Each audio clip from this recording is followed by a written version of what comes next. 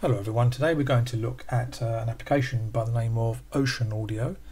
Ocenaudio is an audio capture and editing application, very similar in many ways to a program called Audacity. Many of you will be familiar with Audacity, a cross-platform application which runs on Windows, OS X and Linux, as does Ocenaudio. The primary difference is that Ocenaudio is kind of cut down version of Audacity in the terms of its feature set. However, if like me your needs really don't extend past perhaps capturing a mono or a stereo soundtrack and performing perhaps some gain adjustments, some compression adjustments and some tonality EQ adjustments, then I think this may well be of interest. One of the problems I find with Audacity is that it's just too feature laden. You can easily get lost in the application. The other thing is that certainly on the Linux platform, it's not the prettiest of applications. Good old Audacity. I'll fire it up and you'll see what I mean. But particularly if you run a dark theme like I do. So here's Audacity running with a dark theme, and as you can see, it's not the prettiest of things. Some of these smaller icons just don't seem to render very well. I mean, what is that, for example, there? Who knows? The meters look pretty dreadful. This dark and light just really doesn't work. So that's enough of that. So let's just take a look at some details on Ocenaudio. I've got their page open here, their web page. So as you can see, it's easy, fast and powerful audio editor. That pretty much does sum it up. If all you need to do is do a mono or a stereo soundtrack, this probably is going to be all that you need. Number of the features, let's just go in here and look at some of the features. But one of the really nice things about this is that you can do real-time previews. As we'll see in a moment, we'll edit a kind of demo audio file and we'll perform some modifications to it. But the thing really is instantaneous. It responds immediately to any changes you make, and you can preview them in this little preview window here that pops up alongside every effect that you enable. So let's not waste too much time looking at the website. Let's close that down and let's actually take a look at Ocenaudio. So multimedia on here, Ocenaudio, and straight away I think you'll see that compared to Audacity, this is a much nicer and much cleaner interface.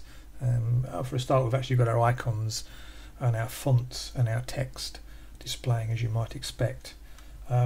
Two ways to get a file into Ocenaudio. You can open it obviously from the file menu, or you can use a little tab here and a nice little animation springs out and you can drop your files in. So we'll try that. I'll just show you how that works. I've got a file manager open down here, and I've taken the liberty of setting up a test audio file, which, if I can remember where I've put it, it's in recordings. Now, this is a recording made a few years ago now by a well-known speaker designer called Alan Shaw. Alan Shaw partnered up with a colleague by the name of Spencer Hughes. They're very famous in the UK loudspeaker industry in producing very high-quality audiophile loudspeakers.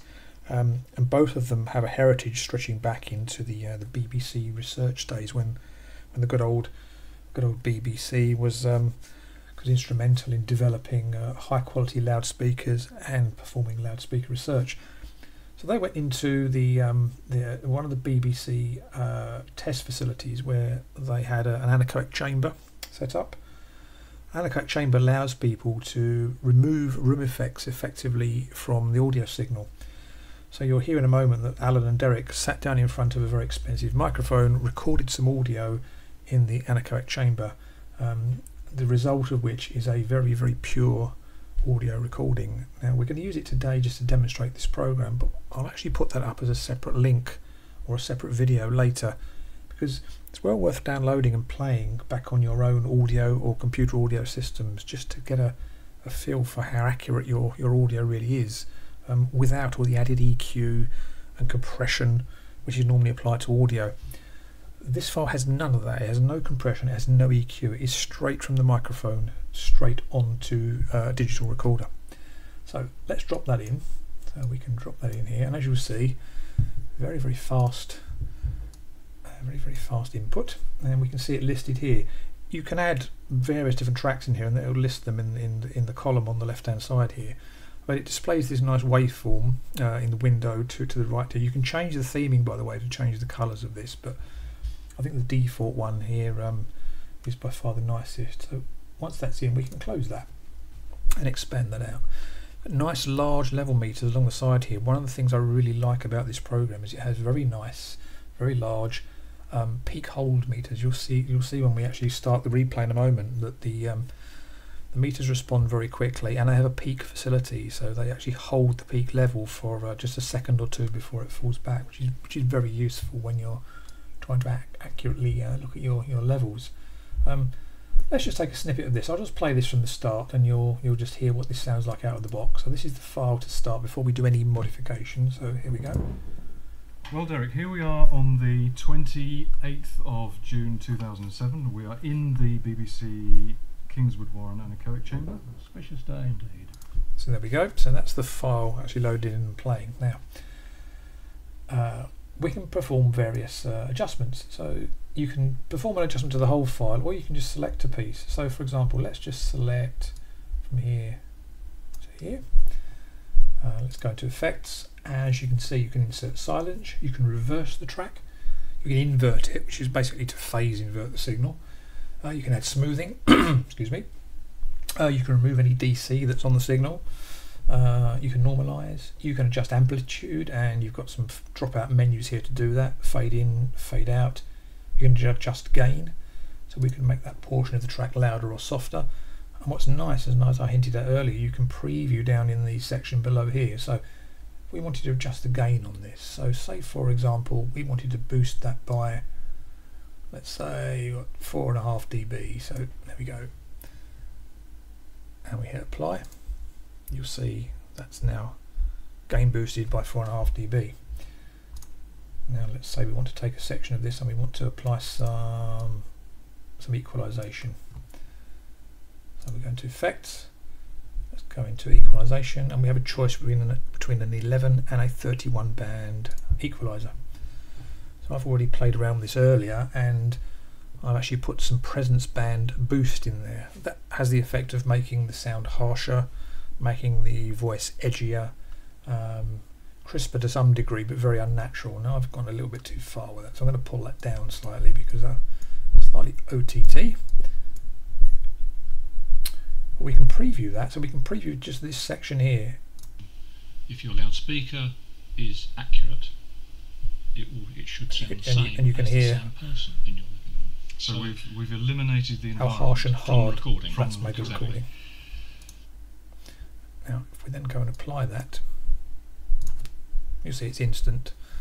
And our processor here barely twitched. It's sitting around 15% usage, and that's with the screen recording software going on. So it's barely had any effect. It's very, very light on resources, lighter if anything than Audacity seems to be. So back to our recording. If we put the cursor just behind where we've made the change, just there, you'll hear it starts to play in the normal way, and then it will flip onto the EQ'd section. So we have a pure voice. Therefore, when you play it through your loudspeaker in your listening room, if your loudspeaker is accurate, it should sound the same as the same person in your living room. We can do some other effects in here, so let's take another section. Let's take that one. Let's go back into effects. Let's take a look at the delay section. So here we can do reverb, we can do chorus, we can do flanger, vibrato. Any of these will pick up the menu, so you can go across the top here and change these. And you can flick between them real time. So let's start with delay. And let's preview. 4191 capsule. And if our listeners, our friends, are listening back to this, there we go. Flanger. Okay, 4191 capsule. Chorus. And if our listeners, our friends, are listening back to this, very, very, very heavy reverb, which we can adjust, of course. Our voices sound soft and quite unlike the quality of voice as many people you can take that down these days. Absolutely. And we can apply that to our track, and as you can see there, that's done in a matter of a couple of seconds, I should say.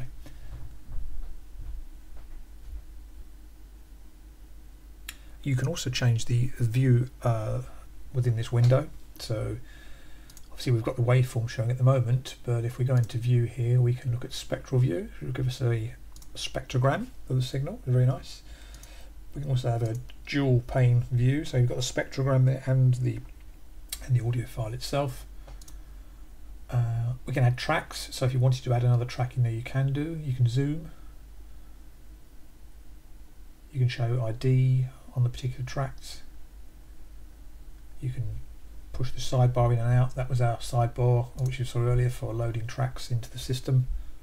And one of the other nice features of this program is it has a built-in sound generator. So if, like me, you work on electronics maybe or acoustics, and you need to generate waveforms, sound waveforms, and there's a built-in sound generator within this program.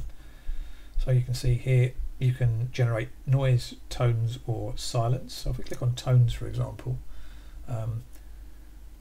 this is currently set to generate a 1 kilohertz sine wave. You can see here the flavour of wave is set to sine. You can change that to a triangle wave, a sawtooth, or a square wave. But just to give you a preview, I won't do this for too long, don't want to hurt anybody's ears, but if we preview that,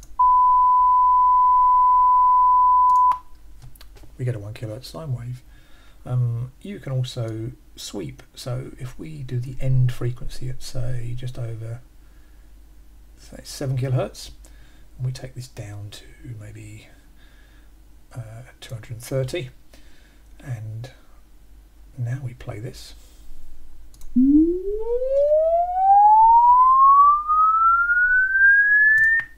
get a sweep. That can be very useful if you're testing room acoustics or audio electronics for performance.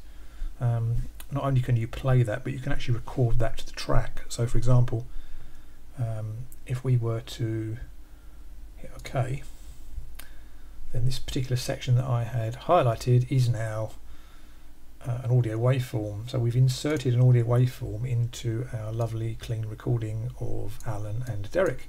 So if we now play that, yeah, one of the best microphones in the world, and we've actually used a beam. We've used a B and sweep. There we go. So that's just an overview of the program.